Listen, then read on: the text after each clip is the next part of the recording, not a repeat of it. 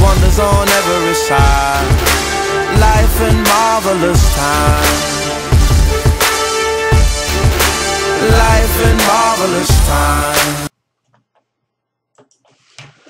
Hello YouTube, my name is Anson Asaka, the realest blogger in the game, speaking truth to power as usual. Today I'm going to talk about the situation in Libya. First of all forms of violence should be condemned, especially violence that's committed against nonviolent protesters. I condemn such violence, regardless of political ideology or affiliation. I condemn all forms of violence committed against innocent people. And I condemn the violence that's been committed by the state of Libya against its own people. And sanctions should be imposed against the state of Libya if these allegations are true. The people that made the decision to harm nonviolent demonstrators should be brought before the International Criminal Court and brought to justice. I strongly believe that. However, I oppose this invasion of Libya. I oppose it because it's based on a faulty idea.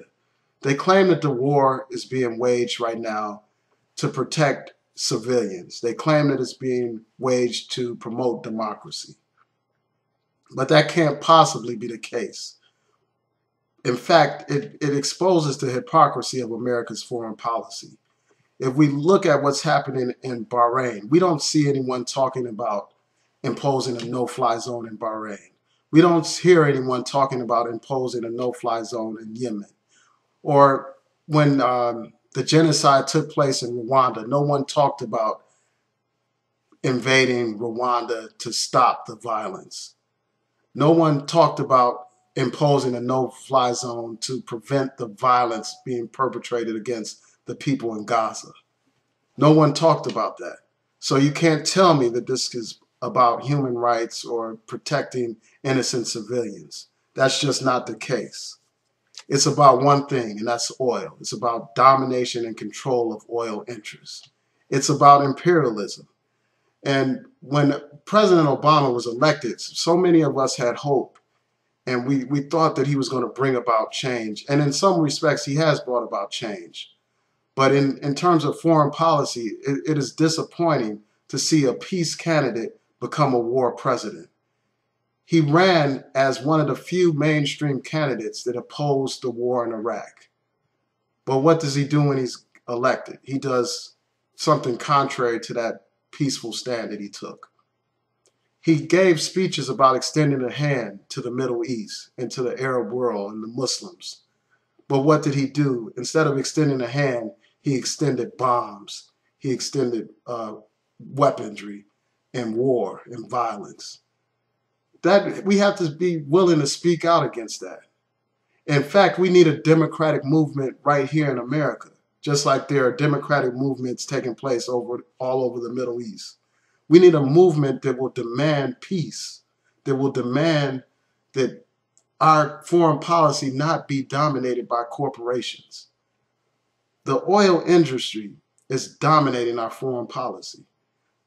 How many innocent young men and women must be sent abroad to die to feed the greed of these oil companies? It's time for us to stand up to these companies. It's time for us to take the government back and make sure that the people control government. That's why we need to be involved in activism. We need to reignite a movement for political change in America. And I find it odd that this country always talks about the deficit. They talk about how much things cost, but they have no problem spending money to kill and maim and destroy. They always have enough money for war. And that's a disgrace. They don't have enough money to build the schools that are crumbling in our inner cities. For instance, in Detroit, they're going to have to close many of the schools, half of the schools. They don't have any funds to prevent that. But they have plenty of funds, billions of dollars to waste on bombs so that they can dominate another people and dominate the natural resources of another country. We have to speak out and condemn this. We have to. We have to be the change that we want to see in the world. Wonders on every side, life in marvelous time. Life in marvelous time.